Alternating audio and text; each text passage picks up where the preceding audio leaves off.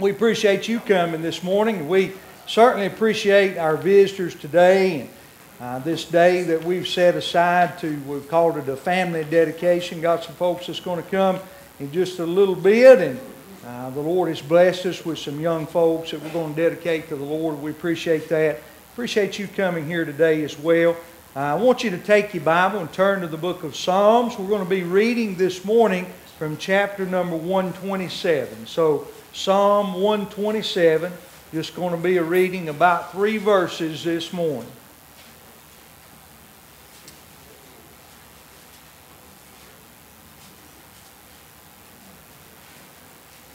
Psalm 127, beginning in verse 3. When you find that, go ahead and stand to your feet as we honor the reading of God's Word together.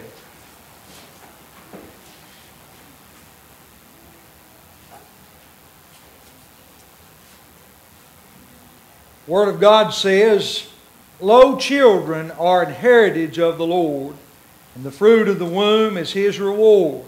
His heirs are in the hand of a mighty man, so are children of the youth. Happy is the man that hath his quiver full of them. They shall not be ashamed, but they shall speak with the enemies in the gate." Father, it is good to be here this morning. We're thankful for this good number that's gathered to worship. And God, I realize even as I stand before these people that I'm not worthy, Lord, to stand where I stand today. I too am a sinner, Lord, and I thank you so much for the blood of Jesus that cleanses from all iniquity. I pray, God, this morning that you'd help each of us to search our heart, that you would show us if there be any wicked way in us, God, that we could confess that, because when we do, the Bible's pretty clear that you forgive us of that sin. God, we want to see, we want to feel, we want you to move today the way that you desire. We don't want anything to hinder this service. Help us to remember, Lord, there may be people here that's lost without the Lord Jesus Christ. And I pray, Father, that every believer now, Lord, would just search his heart. We don't want anything to hinder in this service. And I pray, God, that even as we present the Word of God and make our prayer unto you, that you would speak to the heart this morning. I can't save anybody, Lord. I couldn't save me. I had to come to you. And I'm so thankful that you made a way in Jesus. And I pray today, if there's one never received that salvation, you'd speak to their heart, the words they need, draw them by the power of the Holy Spirit, Lord, and show them today their need. And Father, I pray that they might be saved even in our presence. Lord, I realize that there are folks in this big a number that's struggling with things that I don't know anything about. Lord, they may be having a hard time in their marriage. They may be having a hard time on the job or with finances. Maybe sickness has enveloped them and their family. And God, maybe there's sadness. They've lost a loved one. I pray that you would encourage, use your word today to do what I cannot. And Father, I pray for those that wanted to be here. Some are sick and shut in. God, I pray you'd lift them up where they are and encourage their hearts as well. Now help us. We thank you for Jesus, and it's in His wonderful name we pray. And all God's children said, Amen. You may be seated. As we look back at the Scripture this morning and thinking about a family dedication service, and the Lord drew my attention to this Scripture, and some maybe that you've heard preached about. I know that I have used this Scripture, maybe not as a sole means of a message, but certainly have referenced these verses on many occasions, and certainly they have a great meaning to us today. And we think about dedicating our children to the Lord. The Bible's pretty clear about children. Sometimes we may not be so clear, but the Bible's pretty clear that children are a blessing from God. Verse number 3 said, "Lo, children are an heritage." That literally means that they are an inheritance that God has given unto us. Now, he says in verse number 5, "Happy is the man." Now, that word "happy is the man" could be translated "blessed," which actually would go further than saying happy. It would probably be more like happy happy is the man, you see, who has children. We know that children bring a great deal of meaning to our life. They bring a great deal of good into our life. And you see verse number 3 tells us of the profit of children. They're very profitable to you and I. We know that they're a blessing to a couple. I look out and see young folk in the congregation, and I think of what a blessing that these children are to you. And I wonder sometimes really if we understand what a blessing they are to us. I know maybe you're much like me. My life began to change forever when we had children. And I think maybe life is never the same outside of that. Everything that you do from that moment on, you can't escape the fact that you're responsible for another life. That God is indeed given you a gift. You see, children are profitable. They're a blessing. I thought of that, and I flipped back over to 1 Samuel chapter number 1, and we won't go there for time, but there in 1 Samuel you'll find that Hannah prayed to God. And she prayed, her womb was closed up, and she prayed that God would give her a child. She prayed earnestly that God would bless her with a child. She went every year at the time that they did sacrifice and poured out her heart unto God. So much so that her lips moved, but nobody around her could hear the sound. She was talking to God as she wept on the altar. She was crying out for a child. Her heart desired a child that she might give him, or the Bible says to lend him to the Lord all the days of his life. I look back at that scripture, and I've still got an outline there, Brother Adam, when Tanner was dedicated to the Lord. That is the scripture that we read from back, hard as it is to believe, back in January of 2011. It seems like it was just a few days ago that we were discussing that. But you see, children are definitely a profit to a couple. They're a blessing to a couple. We know that they're also a blessing to a church. I don't know about you today, but I think children are a blessing to a church. There are many churches today that don't have a good deal of children in them. I like to see a church full of all kinds and all sizes. I don't know about you, but I like to see some young folks. I like to see some older folks, and all there is in between. I think God really blesses that, and we have a good representation of that as you look throughout the church. God has blessed us with a good deal of not only younger folk but older folk. I remember there was a lady in our home church, and I remember as plain as day, her name escapes me right now for some reason, but she told me one time she made about the best explanation of folks and the way that we work in the church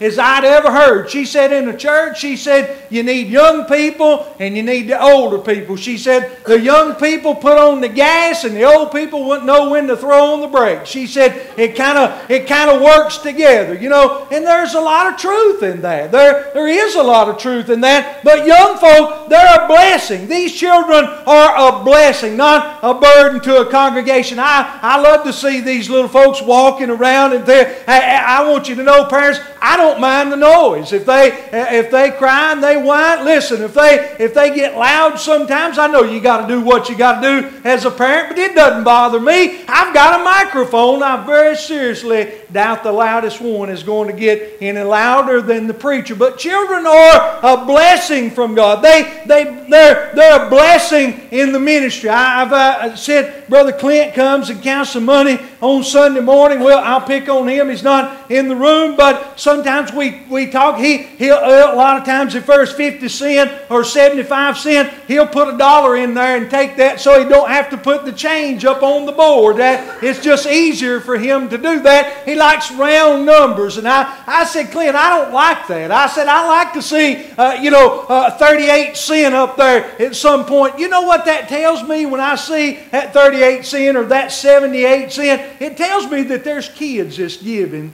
in the church. It tells me that there's parents that are telling their kids it's important to give to church, that they're bringing a quarter or a nickel or a dime or a penny or two, but they're trying to teach them the ways of the Lord. And when I see that, that tells me that those kids are giving. Hopefully that's not you estimating your tithe going, well, I owe $78.26 this week.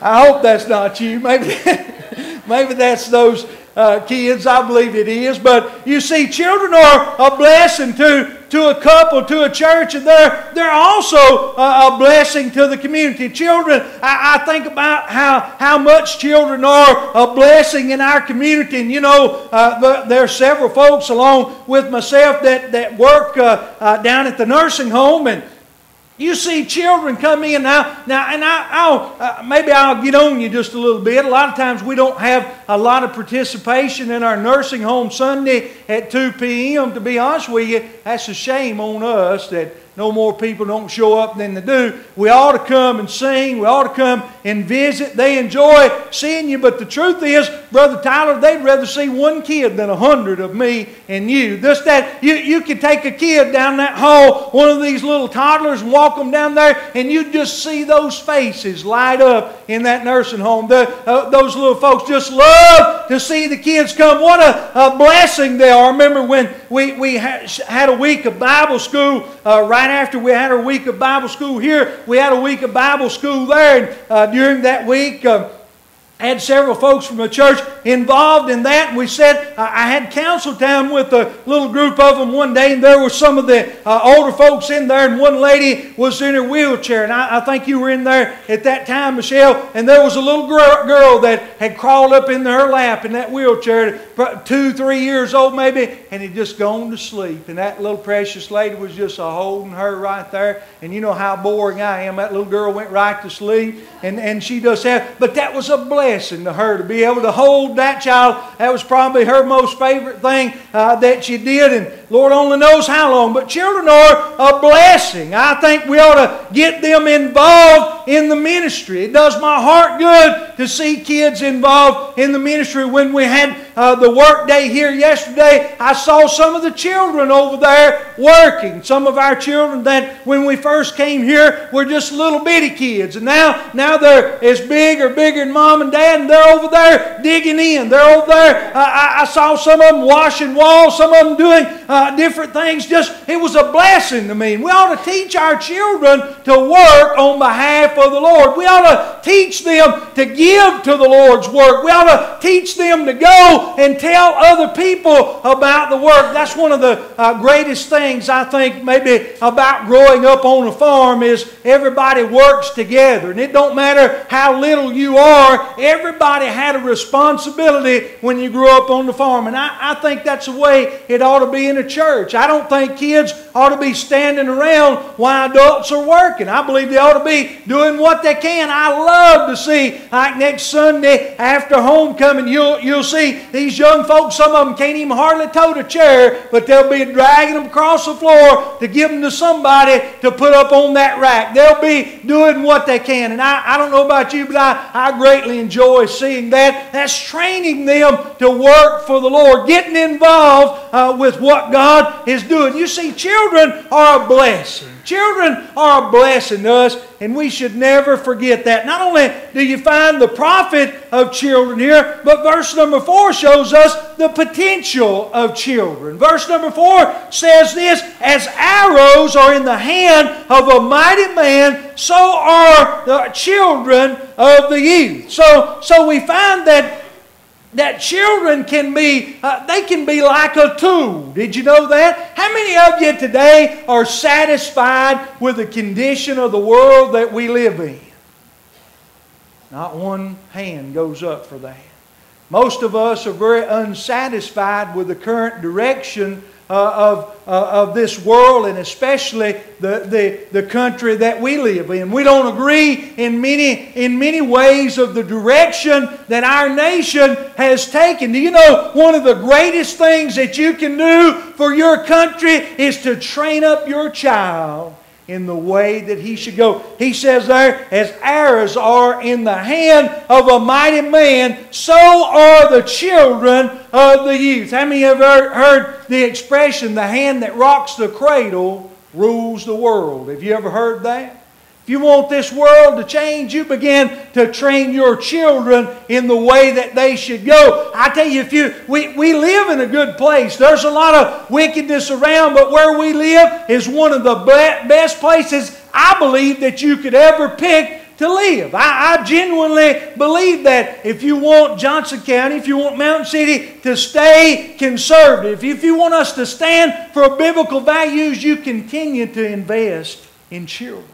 You continue to share the gospel of Jesus, to reach them with the gospel and train them in the ways of the Lord. You see, children have a great potential to change this earth. Now, I began to think about that in all the things that God has done in the past. And I thought about the miracles that God did for Israel and the miracles that He's done for you and for me. And it seems like every time God did something in a mighty way, He raised up a child to accomplish that task.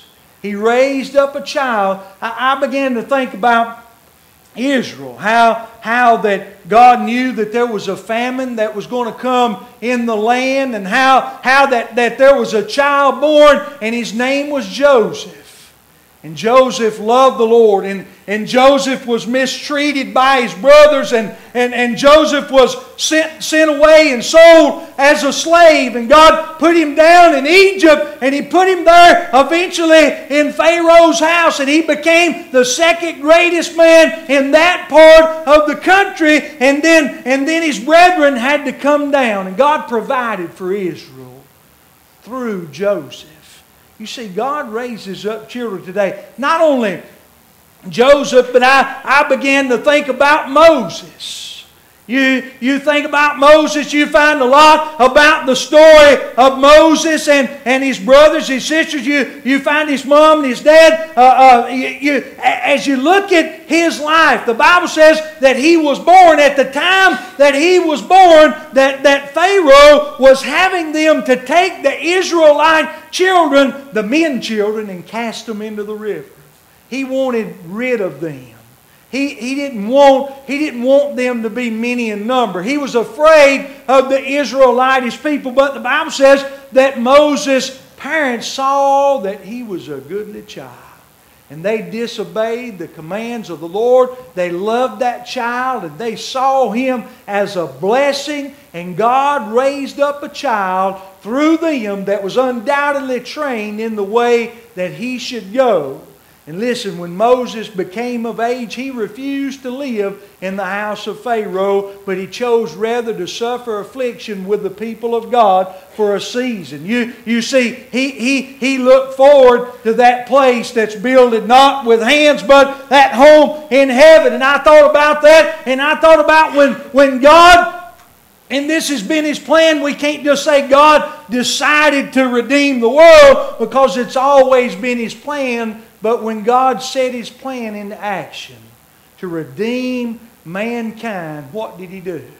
He sent a child into the world. And He sent Jesus into the world. And that child holds great potential, holds great promise. And none of us know that the children that we're raising today, the time that we're putting into them, none of us know how God will use them. You see, we need to get these young folks to take a stand today. We know that a child has great potential if he's directed in the right way.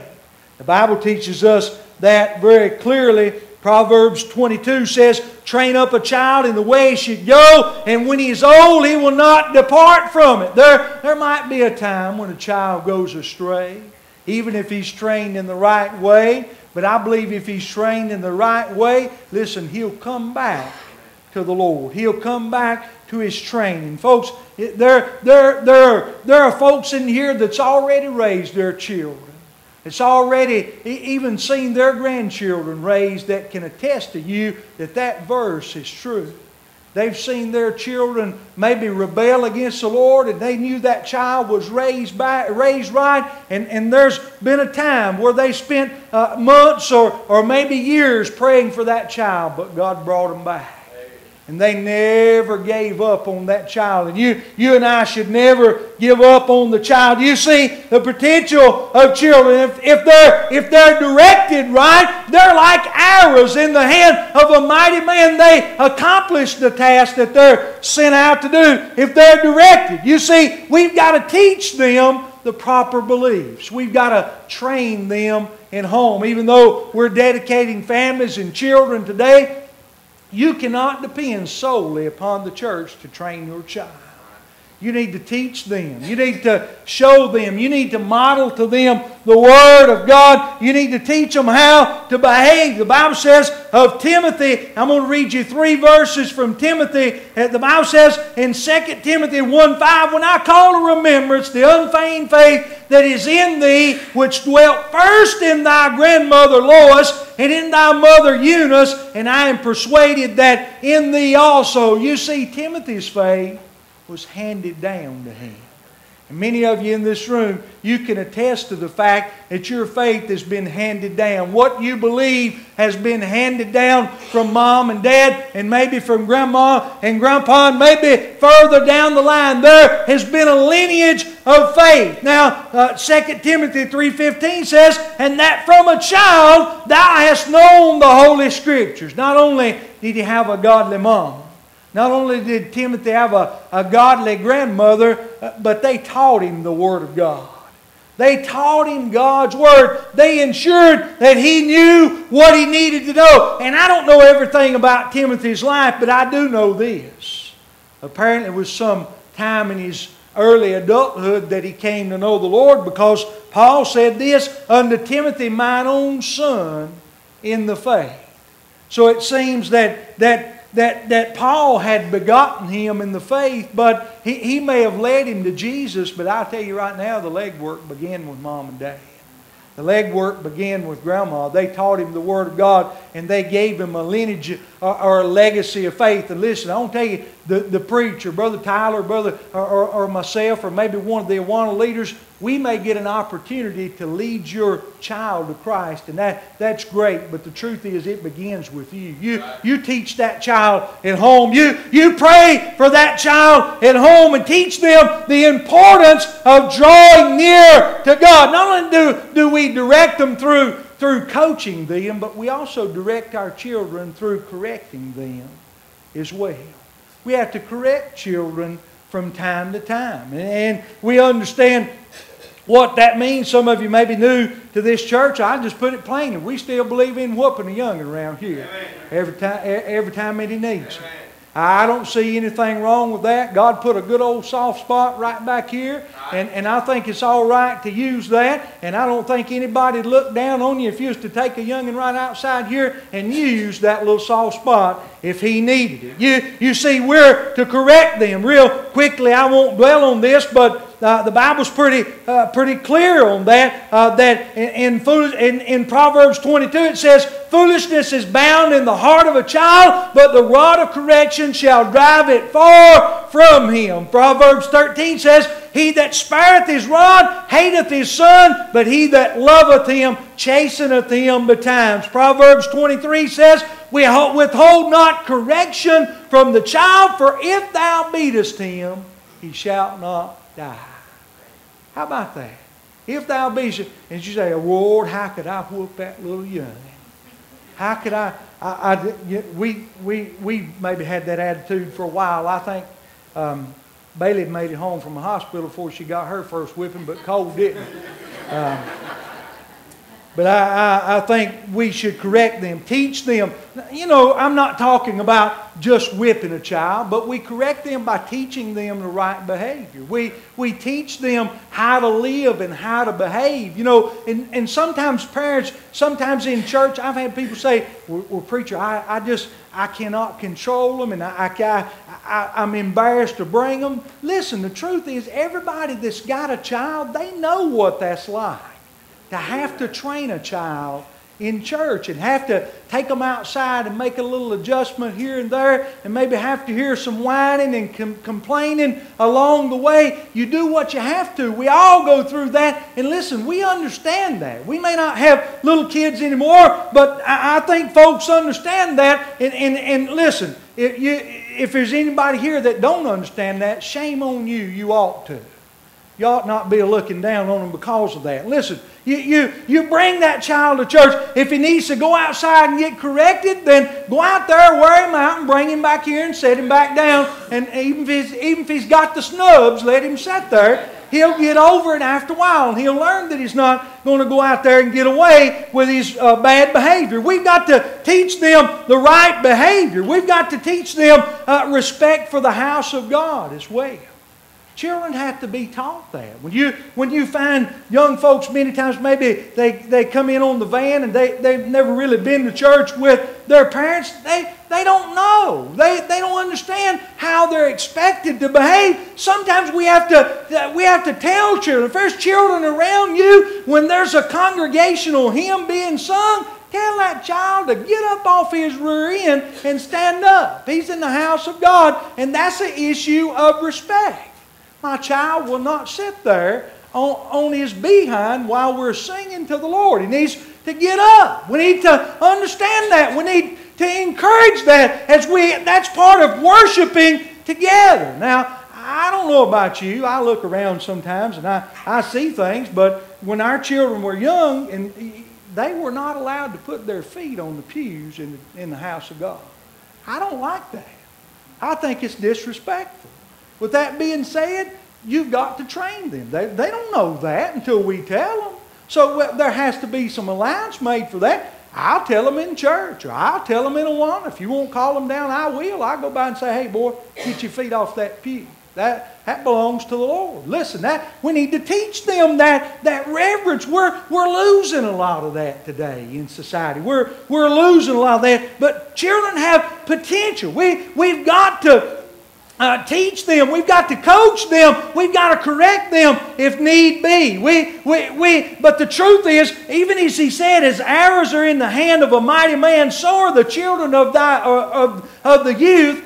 Listen, it's not just the potential of the child.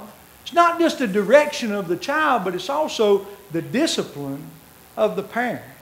How do we direct them? How do we coach them? How do we correct them? Well, parents, we've got to show some discipline. We've got to take care of our own problems. We've got to set the example. He said his arrows are in the hand of a mighty man. Listen, I'm not much. I've got a crossbow that I can shoot pretty good. I'm not much with a regular bow and arrow. But I probably couldn't. It'd take me a little while to get back in practice. It's been so long. I probably couldn't hit too good with that. But there are guys in here that love to do that. Eric or Kevin, some of these guys that do that on a regular basis, they know how to hit the target because they practiced at that. They could do well at that. And listen, parents, we follow that same example. As ours are in the hand of a mighty man, we need to be that mighty man. We need to direct our children. We need to be disciplined and set the example for them. A lot of times the reason children don't know how to behave is because the parents don't know how to behave either. I tell you, it's getting worse and worse. I don't know what's going to happen. Well, I ain't going to say that, but it's getting worse, I'll just tell you.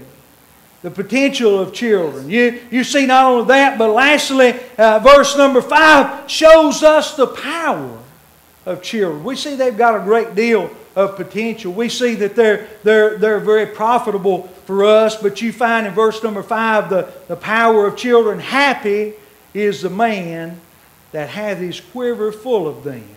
They shall not be ashamed, but they shall speak with the enemies in the gate. I thought about that, and children have the power to bring happiness in life. Have you ever seen a family, maybe your family's been through this, where every child in the family has kind of grown up, and then for a while there's no kids. And then all of a sudden there's a child born, and son, it changes everything. And have you seen that before? And it's just amazing how much joy that a child can put into a family, isn't it? It's amazing how much happiness that you have. How much more fun sharing Thanksgiving, Christmas, Easter time, all these birthdays. It's just amazing how much happiness that a child can bring to your life. I thought about Jacob and Joseph, how the Bible says that he loved Joseph so much, he made him that coat of many colors. He was so proud of his son. He loved him so much. And I thought of what Jesse must have thought about when Samuel came and said that there was a king among his sons. Can you imagine what he thought about? How happy that he was to find out that his youngest son was going to be the king, that God had His hand upon him and He brought happiness to his life. And I'll tell you what, children, I don't think every parent in here, there's nothing you could do to make them more happy than you following the Lord, than you taking the right step and following God and doing what God has called you to do. We want our children to succeed, don't we? We want our children to do well. I remember Brother Joel, and there are times that he wouldn't say it, but you could just tell how proud that Brother Joel was when he was around Sam, that God had made Sam a preacher.